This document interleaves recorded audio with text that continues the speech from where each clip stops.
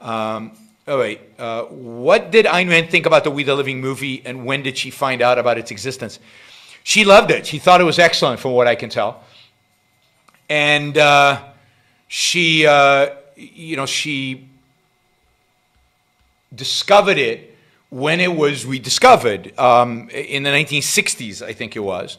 It was brought over from Italy, and she got to see it, and she really loved it as movie making.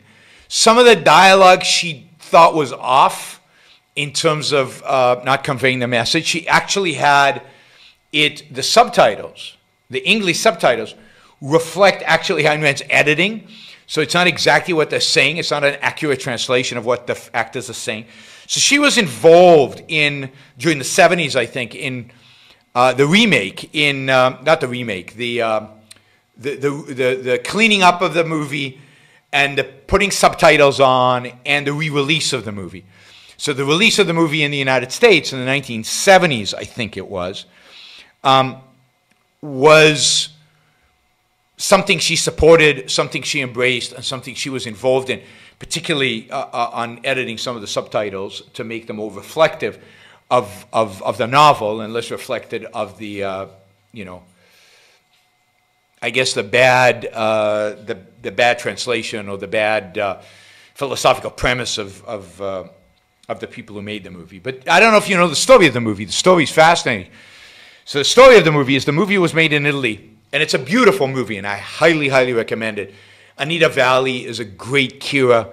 It's in black and white. It's in Italian. It was made during the war. It was made, I think, in 41 or 42 in Italy under Mussolini. And it was really made as an anti-totalitarian movie. But, of course, Mussolini thought, oh, no, this is just an anti-communist movie.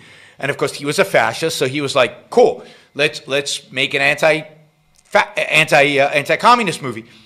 So he gave it a green light, and the movie was made, and it was made by an Italian director, and clearly it was broader than just communism, but and it was released in Italy. But before it was released, Mussolini had a copy sent to Goebbels in Germany, and Goebbels watched the movie.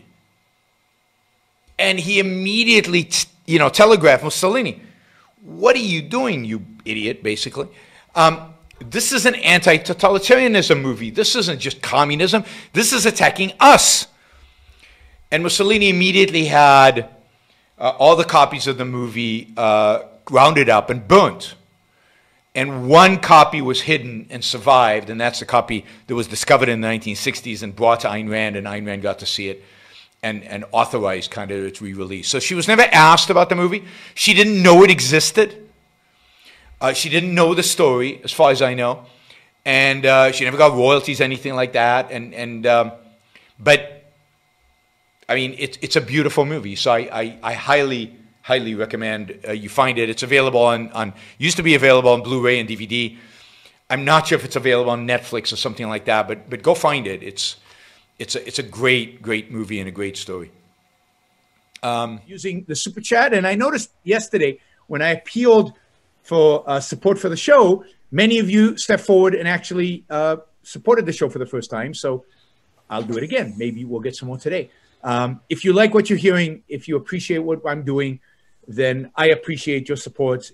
Those of you who don't yet support the show, please take this opportunity. Go to yaronbrookshow.com/support or go to subscribestar.com, Yaron Brook Show, and make a kind of a monthly contribution to keep this going.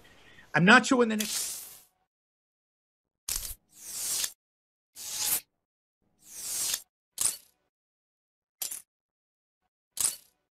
What we need today, what I call the new intellectual, would be any man or woman who is willing to think.